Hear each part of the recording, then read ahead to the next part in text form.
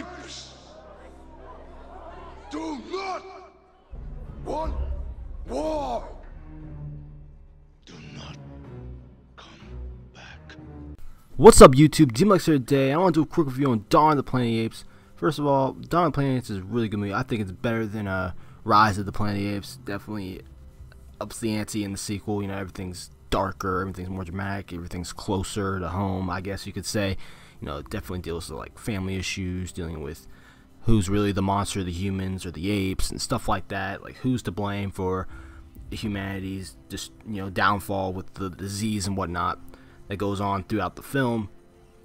It's really good, you know. Definitely, the motion capture is amazing in this movie. I mean, Andy Serkis was a great performance as Caesar, Toby Kebbell as Koba, you know, everyone else in the cast. You know, the humans they're all right. They're not bad. The humans are usually, they actually do stick out well in the movie. They're not like, oh, why are they here, that type of thing. It definitely still feels like they don't feel like they're the apes don't feel like they're at that point where they can officially talk. You know what I'm saying? They're still using communication with the sign language and whatnot. And I'm really liking it so far. It really is cool. You know, it really is about the apes. You know, about them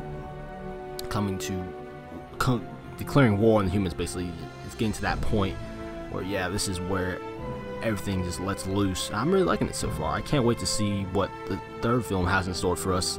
I mean, the action's cool. You know, there's definitely a lot of dark moments. I mean, like I said, Kova, the main villain, kind of main villain in the movie, is really good. I will say that Gary Oldman's character was a bit underutilized in this movie. It kind of felt like he wasn't really a villain, but at the same time, it's like, like I said, I felt like Gary Oldman's role wasn't very strong in this movie. Maybe it should have been a little bit more in there. Maybe there were some like deleted scenes they cut out just because I have no reason. I mean, it's just seeing everything in action, like apes on horses. That's badass. You know, Caesar's family all there, and seeing what, you know, the different sides of the story have. You know, Koba, he doesn't like humans because they experimented on, but Caesar has a soft spot for humans because he was raised by humans in a way. So there's that. I'm really, like I said, if you haven't seen Dawn of the Planet of the Apes, go check it out. I think it's a really fun time.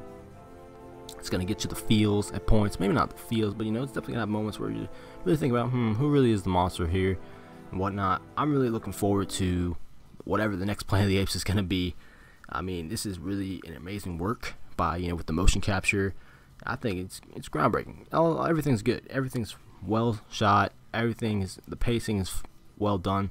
Like I said, I just few mishaps with like character development on the human side, but hey, we came here to see the apes ride on horses and fight to the death with humans, so I think that's really cool. Anyways, guys, go check out Dawn of the Planet of the Apes. Let me know what you guys think about the film, and like, subscribe. More content to me on all the films in general. I'm DMLX. I'll see you in the future.